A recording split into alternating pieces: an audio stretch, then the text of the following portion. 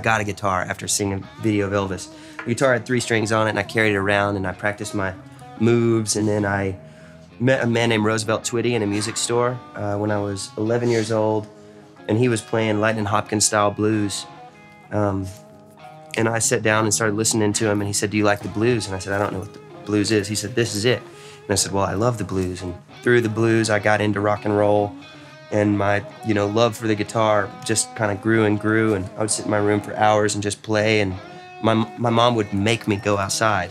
All I wanted to do was sit there and play my guitar. Still, to this day, that's all I want to do when I'm home. But yeah, the obsession just kind of keeps going.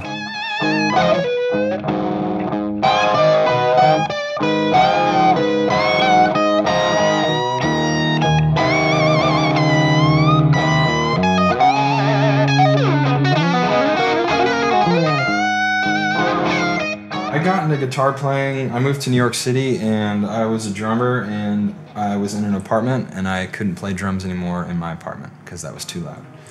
So I just started picking up the guitar and just kind of went down a rabbit hole and became obsessed, and basically played any free moment I had.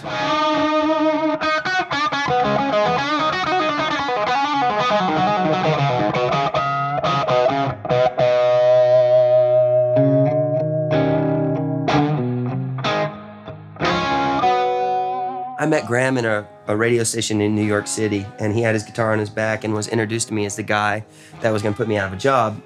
So immediately, Caleb and I were like, we don't really like this guy. And then we hung out, and then I got a call from Joe Bonamassa. He was doing one of those Guitar Center King of the Blues things, and they needed an extra judge, and he said, "Would you come and just kind of judge? Someone canceled or something." And Graham was one of the finalists. And I heard him rocking, and I was like, "Dude, you have to join the Shakedown."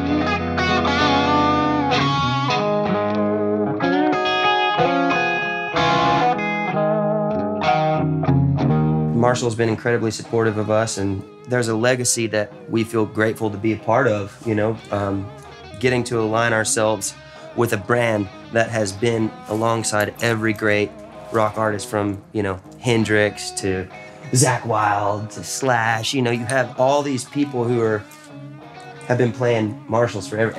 Every band worth their salt pretty much has relied on the tone of these amps, And especially in a world where so much has gone like digital, I think it's good to be loud and bombastic and put your setting on high, man, and make people listen to you. And that's what Marshall is about to me personally.